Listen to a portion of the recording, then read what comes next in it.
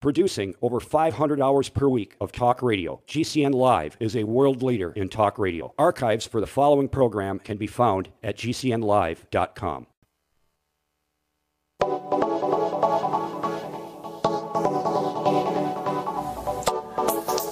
What is up? Good morning and greetings, friends, and welcome to The Bright Side, your nutritional program dedicated to the understanding of the vast world of nutrition and nutritional supplementation. I am your host, Pharmacist Ben, nutritional pharmacist from Boulder, Colorado, registered pharmacist number 12275. I specialize in using nutritional supplements where other healthcare practitioners use toxic pharmaceutical drugs and deadly medical procedures. If you suspect that there are natural nutritional roads to your health and vitality and well-being, and to addressing your health challenges, whatever they may be, but you don't know where to begin, you have come to the right place. As you listen to The Bright Side every day, you are more and more in control of your body, you are more and more knowledgeable, and you know you can overcome any health issue. That is why we are here every day on The Bright Side, helping clear up the sometimes confusing world of nutrition and nutritional supplementation. Over the last 28 years of practicing pharmacy, I have seen drug-free recoveries from diabetes and hypertension and obesity and skin diseases like psoriasis, eczema, rosacea, acne, digestive ailments, autoimmune issues of all kinds. Recoveries that by the standards of modern medicine can only be called a miracle. But what is in the world of the body, what is in the world of biology, standard operating procedure, because the human biological system is a healing system, a regenerating system. It is designed divinely to heal and renew itself on a moment-to-moment basis. No doctors required, no drugs required, no insurance companies required. It does it on its own, and it may seem like a miracle, but it is no miracle at all. It is simply the way the body works. If you have questions about health, nutrition, prescription drugs, if you want to get off your meds and get on a good nutritional supplement program, we can help you do that. Our number on The Bright Side today and every day is 855-660-4261. That's 855-660-4261. If you want to get on, give us a call at 855-660-4261 today. Try to do it early. We have a guest coming on in our in the bottom of the hour, at the bottom of the hour. So we'll take our calls, our phone calls, in the second segment. 855-660-4261. Try to get on board early. If you want to purchase any of the longevity products you hear advertised on The Bright Side, you can head over to my website, brightsideben.com. brightsideben.com. We've got a shopping cart with all the longevity products up. And you can also click on the Join the Team link if you want to start a longevity business, earn yourself some thank you checks, make some money selling longevity products, and help spread the word about how important and how powerful and how effective a good nutritional supplement program can be. I've seen the results from the longevity products personally for the last 17 years, and quite dramatically in the last 5 or 10 years, people losing hundreds of pounds, literally 150 pounds, 120 pounds, 110 pounds. People getting off their medications, eliminating their walkers, not having surgeries, getting off all their prescription drugs, or at least weaning themselves off their prescription drugs just by getting on the longevity products. If you want more information, click on the Join the Team link. Somebody will get back to you, or you can call the Brightside Ben phone team at 866-735-2470. Okay. We're talking beta-glucan and the immune system. Later on, we're going to talk a little bit about zinc in the immune system. Beta-glucan has so many benefits to this stuff. I've been using it in my skincare products now since the early 1990s as a sun protection ingredient. It's not a sunscreen or a sunblock, but it does boost the skin's immune system. The skin, you can put it right on wounds. There's lots of literature that talks about it being very effective for wound healing. It's good for infections, to prevent infections, to help heal infections. And on top of everything else, beta-glucan is a wonderful way, using beta-glucan is a wonderful way to lower blood cholesterol. Lots of literature that talks about using beta-glucan, the various forms of beta-glucan to help lower blood cholesterol and blood fats, non-toxic, of course, not like statin drugs, not like the medical model. You get beta-glucan either supplementally. Longevity has purchased a company that will, hopefully in the next 30 days, 60 days or so, real soon, you'll be able to purchase beta-glucan products from Longevity. In the meantime, vegetables are going to be a great source of beta-glucan. Mushrooms are a good source of beta-glucan. Yeast, nutritional yeast, brewer's yeast, which is a great supplement on its own, also is a good source of beta-glucan. Beta-glucan is also great for your liver. The liver is a key player in detox, a key player in immunity, and a key player in prostaglandins. We've been talking about prostaglandins here, and we're going to finish up talking about prostaglandins probably by the end of the week. In the meantime, you can use beta-glucan to boost prostaglandins. Prostaglandins themselves are antiviral, anti-flu, anti-shingles, ultimate EFAs, people. Get yourself on the ultimate EFAs, Ultimate EFA Plus. Prostaglandins are a type of activated essential fatty acid, as we've said before. Anyway, beta-glucan for the liver. The liver is probably the most important single structure for the immune system and for keeping, for infections, for helping the body fight microbes and pathogens and viruses, etc., for Ebola protection. Keeping your liver healthy is a major Ebola antiviral strategy and an anti-cancer strategy as well. There's lots of nutrients that are important for the liver in addition to beta-glucan. Selenium, the ultimate selenium is great for the liver. Same with vitamin A, same with vitamin E, same with the ultimate EFAs.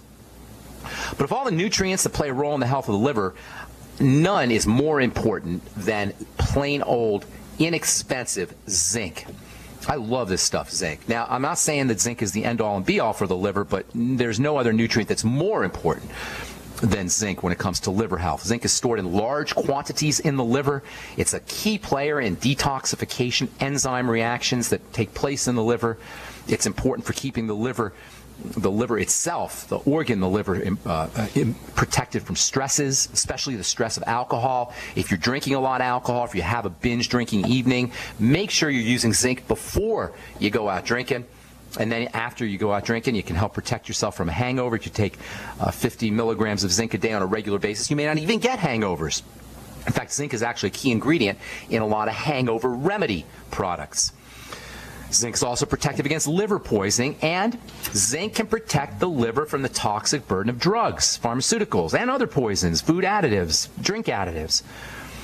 I'm not talking here about side effects from prescription drugs. I'm talking about just the work the liver has to do to detoxify itself from prescription drugs can be upregulated or improved by making sure that you're using 50 milligrams, 50 milligrams of zinc a day, zinc picolinate a day. That's the best form of zinc. I don't like the cheapo Walgreens kind of zinc sulfate, zinc gluconate. If you've ever taken zinc and ended up with a tummy ache, and now you think you don't want to take zinc anymore because it hurts your stomach, it's probably the wrong kind of zinc.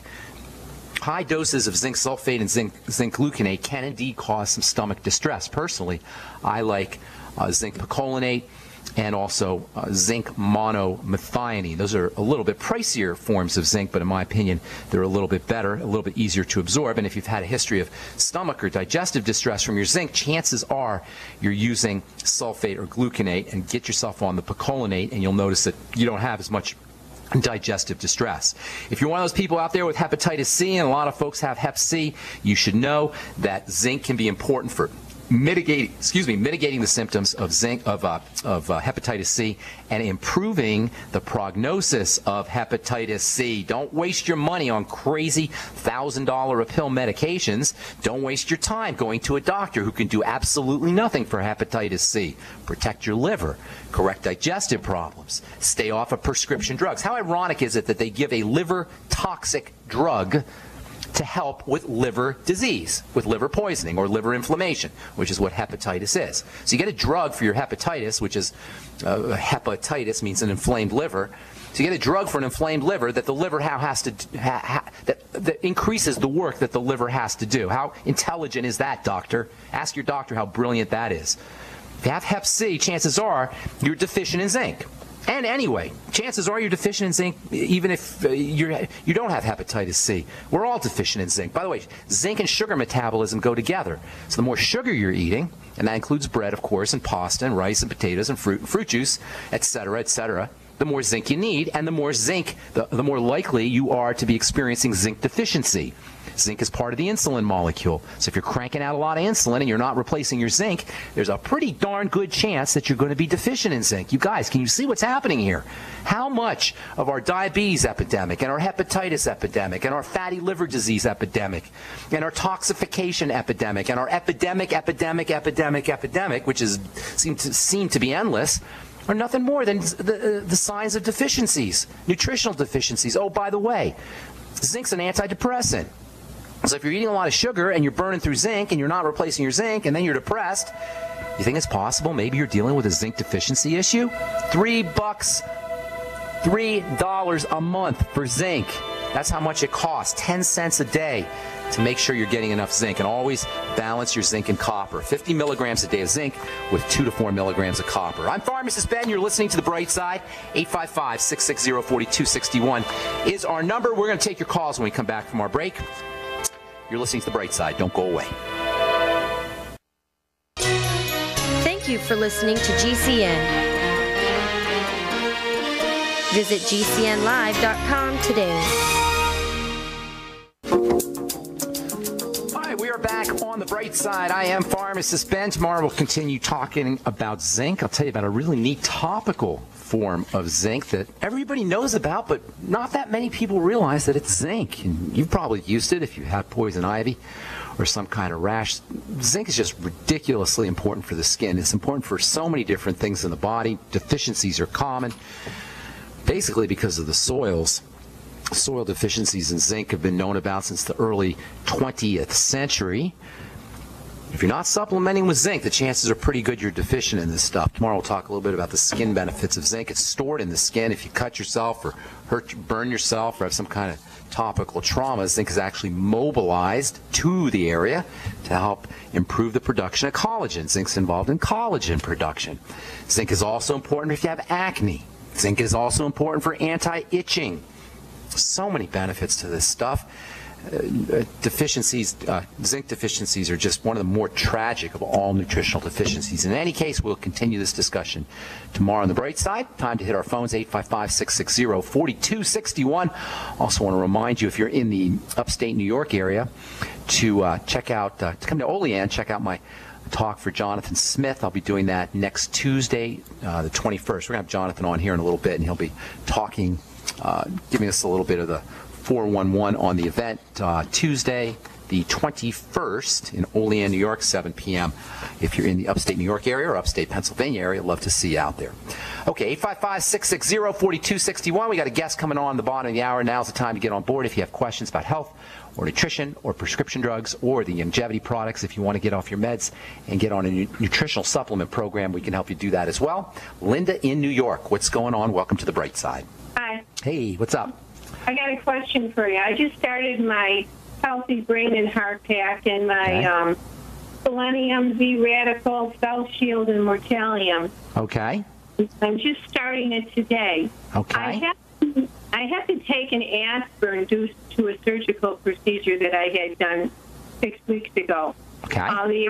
The aspirin's 325 mg. That's one a day. All right. And I was wondering, where can I fit this aspirin in? Morning. It doesn't really matter. That's somewhat benign, the aspirin. What are they taking to keep you from to keep your blood moving, to keep your blood thin? What's the purpose? Yeah. Yeah, you know what? You may not even need the aspirin once you get on a nutritional supplement program. Blood clotting is a sign of a body in distress. It's part of the generic emergency response system. So if you've had a procedure, which you're saying is a procedure, any surgical procedure, the body interprets that as a big-time emergency. It doesn't know you're in the operating room. It thinks you're being eaten by a tiger, so it's going to clot your blood. Blood clotting is a classic sign of a body in duress. It's a classic sign of an emergency. So using nutritional supplements are one way to calm the body down. Nutritional deficiencies themselves can be interpreted as an emergency. So can lack of oxygen, so-called hypoxia or anoxia, which means low blood oxygen. That's also an emergency. Emotional emergencies. Mental emergencies, stresses of all kinds will clot the blood, including stress. Your doctor probably didn't tell you that because he probably doesn't know this because he's a doctor, and that's not what they do. They just cut and they drug. That's not their job to understand biochemistry. That's our job. You have a body, I have a body, we need to understand our biochemistry. So, Linda, the aspirin is a way that that the medical model overrides the body's stress response. If you override the body's stress response yourself, or by not going to stress the first place, you may not even need the aspirin. Tell that to your doctor, okay? See if he knows that. He probably doesn't know it, but just tell him. Say, Doc, isn't blood coagulation a sign that the body is trying to defend itself from something? He'll go, well, I didn't know that. That makes sense. Say, doctor, isn't it true that coagulation of the blood is a defense mechanism to keep the blood from hemorrhaging? And he'll go, I didn't know that, but that makes sense. And you say, doctor, isn't it true that if I got on a nutritional supplement program and I relaxed and I activated my parasympathetic nervous system and I deep breathed and I got enough oxygen in my blood, that maybe my blood wouldn't be clotting? And go, well, yeah, that kind of makes sense. So don't wait for your doctor's approval, Linda. Just use common sense. If you understand that the clotting response is a sign of emergency, you'll also understand that removing emergency or calm